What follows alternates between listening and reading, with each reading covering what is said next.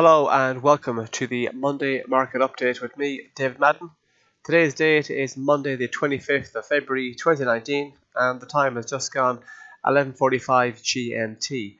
It's been a fairly positive start to the European session after a very strong finish in Asia overnight. Essentially, the big story of the day is positive news in relation to US-Chinese trade. President Trump stated there was substantial progress made in trade talks, and on top of that, the self-imposed early March deadline for tariff to be raised on Chinese imports have not been set back. So in the last few weeks, we've heard not much from the US and China in terms of trade, but what we have heard has broadly been positive. There has been some suggestions that the deadline for the increase in tariffs is going to be set back, and now we've had that confirmation. So we saw a major push higher in the stock market over in Shanghai, and we're seeing a positive start to the European session, and also we're expecting higher gains, or expecting the Dow Jones and the S&P 500 to open higher. So the big story of the day is global equity sentiment has been raised on the back of improved trading relationships between the US and China. That's probably, let's say, by far the major story of the day. Other than that, it's been a fairly quiet day in terms of economic indicators. So we'll start off by taking a look at the FTSE 100 and see how that's holding up. So the FTSE, like most European equity markets, has been bouncing back since December, and we can see here that the volatility has been relatively low in the last few sessions, so the bounce back from December is still very much still in play. We just have failed to actually kind of make any kind of significant progress beyond the highs of mid-February. We're currently trading at 7,180. This region here, 7,220, still appears to be a big metric. It acted as support on a couple of occasions. On the market was lower in September, and even though we have traded above it, the market has really found it difficult to actually hold above it and press on higher from there. So we're still hanging in around that in that region. For the time being, the upward trend that we've been in place since the late December is still very much in place. If you do manage to press on higher from here, and if you can take out 7,220, that area, we could look at heading beyond that up to the up to this area here, which comes up to this area of 7,230, 35. This area here from mid-February, and should we go beyond that, keep an eye for this red line here, the 200 moving average, and that comes into play at 7,290. And if you go beyond that, keep an eye out for the psychologically important 7,300. If you do, though, move to the downside, and if you take out the recent lows of 7,141, we could be looking heading back down toward this area here in at 7,065, and a move below that could take us back down towards this yellow line here, the 100-day moving average, which comes into play just south of 7,000.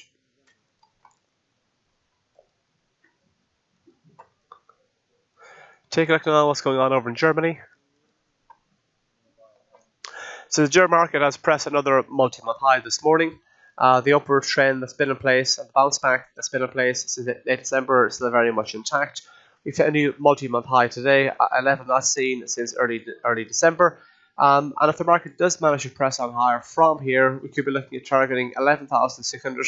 It's a big psychological number. And if we go beyond that, keep an eye out for the 11,700 region, this price area here. It acts fairly decent support in the first few months of 2018, so might act as resistance should the market press on higher from here.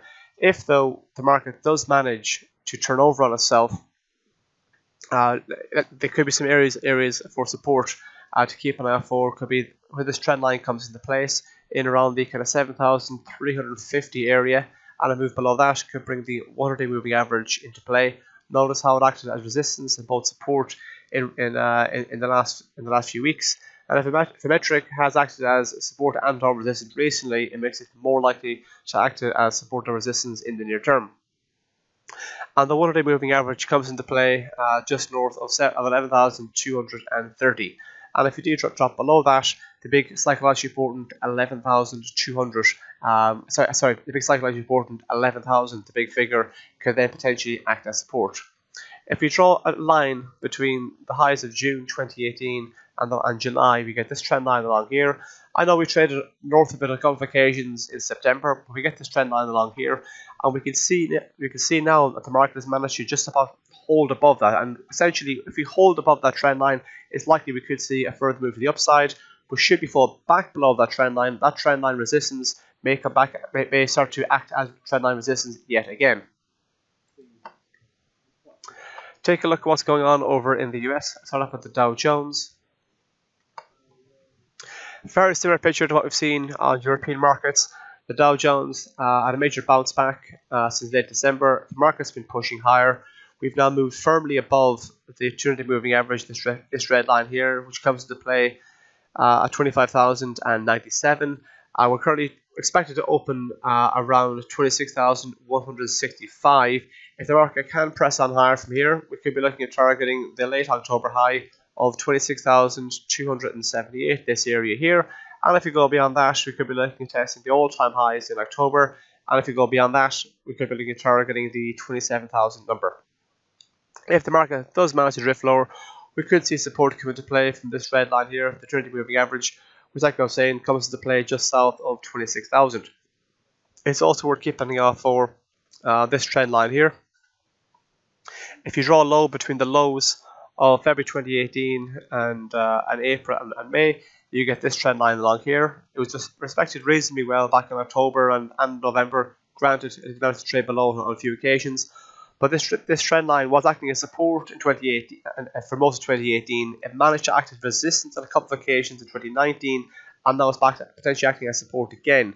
So if you do drop below the 20 moving average, keep an eye for this trend line, which comes to play just south of the just south, in around the 25,000 mark.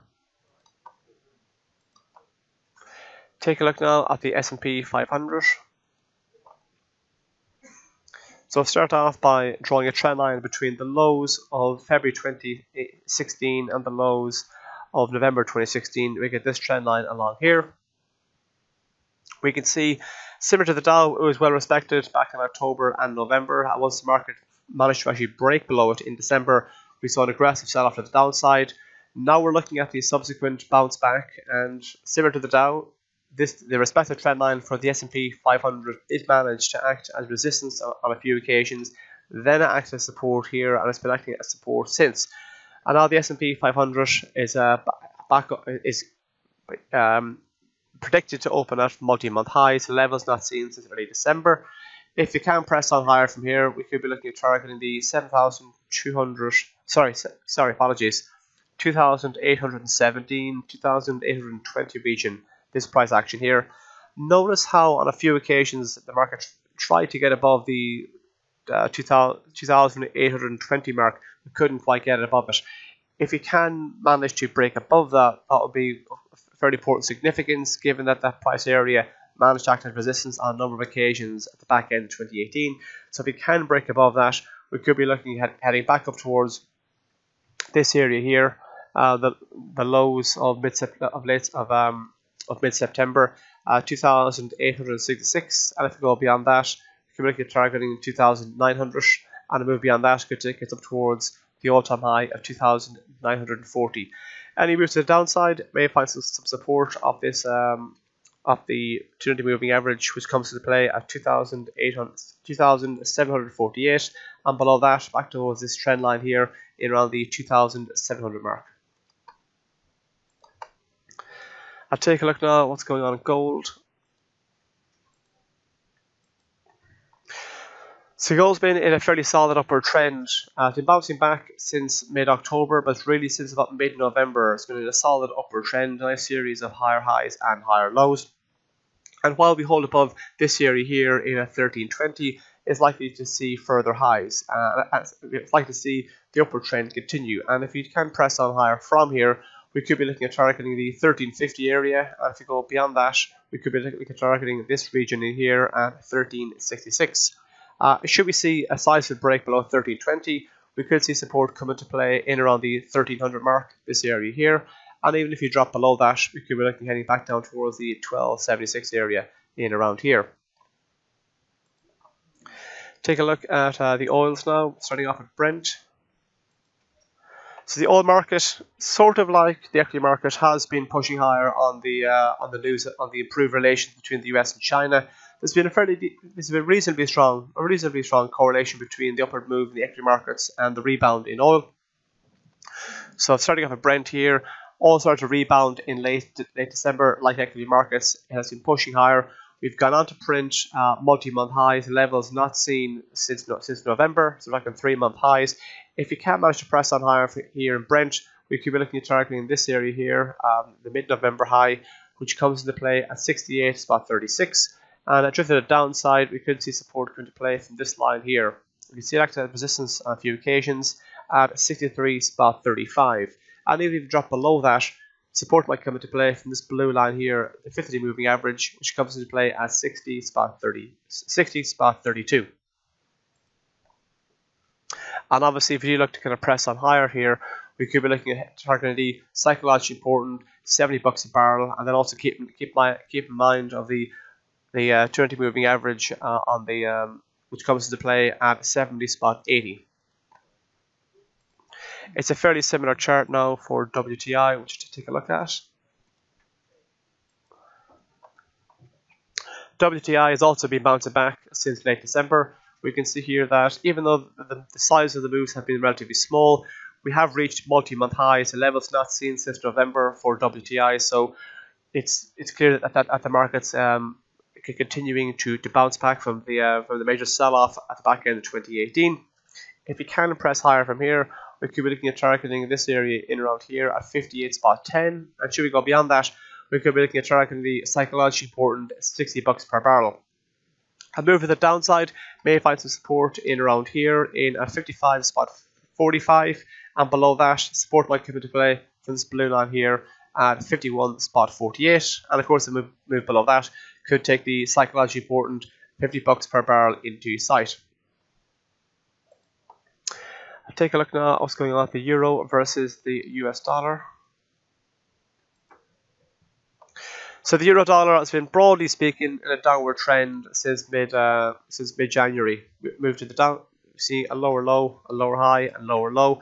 We have been bouncing back in the last few sessions, but if you do kind of press on higher from here, resistance may come into play in around the 114 area, in around here, and then beyond that in around the 115 area. And you can see here the high of January almost kind of coincides with this red line here, the 30 moving average, which comes to play in around the same area, in around the 1.1516 area.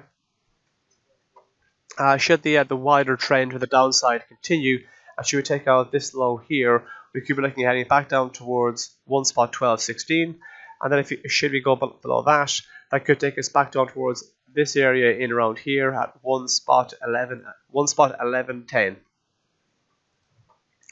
I'll take a look now at what's going on the pound versus the US dollar. So pound dollar has broadly been pushing higher since mid-November, so mid-December rather. So for a couple of months, sterling has been moving to the upside. We've managed to retake the 30 moving average, this red line here, which comes into play in around 130. If you could hold above that, we could be looking at target heading back up towards the 1.32 area. Any moves to the downside may find some support in around this blue line here, the 50-day moving average in at 1.2870 down to around 128. This region here may act as support. We can see on a few occasions the 50-day moving average was traded below it, but the market managed to kind of hold on the most recent occasion, hold above it. So in that region, I would say between 128 and 1.2862. I'll take a look now at the week ahead, and the week ahead article can be found on our platform. If you go to, on our website rather, if you go to cmcmarkets.com and under news and analysis, you'll find all the updates that myself and the other analysts around the world produce. So starting with tomorrow, on Tuesday, we have the Bank of England inflation hearings report on Tuesday. On Wednesday, some of these updates are now obsolete given the change in the news. But what is still relevant is the testimony from Jerome Powell, the head of the Federal Reserve, and that's coming out on Wednesday. On Wednesday, we have full year figures from ITV. On Wednesday and Friday, we have Canadian figures. We have Canadian CPI and Canadian GDP. That's Wednesday and Friday. On Thursday, full year figures from Aston Martin. On Thursday, we also have full year figures from Rolls-Royce. And looking ahead to Tuesday and Thursday, we have numbers from a number of US companies: JCPenney, Macy's, and Nordstrom. On Thursday, we have fourth quarter US GDP numbers.